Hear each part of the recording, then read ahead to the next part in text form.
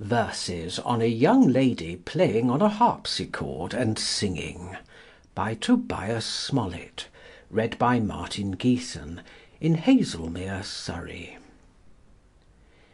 When Sappho struck the quivering wire, the throbbing breast was all on fire, and when she raised the vocal lay, the captive soul was charmed away.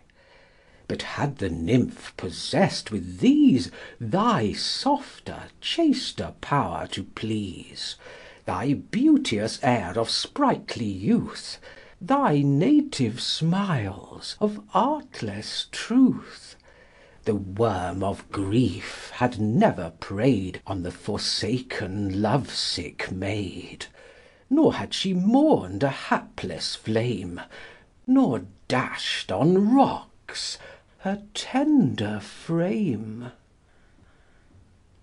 End of poem. This recording is in the public domain.